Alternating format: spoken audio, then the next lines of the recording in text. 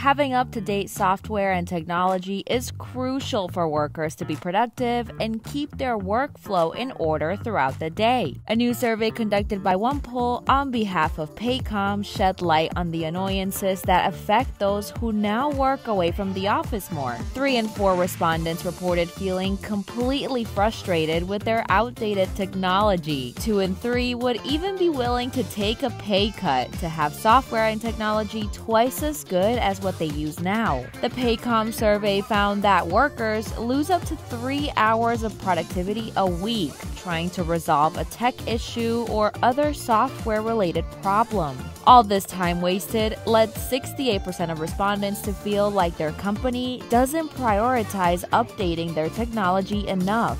People seem to agree that after months of having worked from home, access to information and technology shouldn't continue to be a problem. 51% of respondents said their company has some form of HR portal, but the majority said their companies didn't use it to provide information during the pandemic.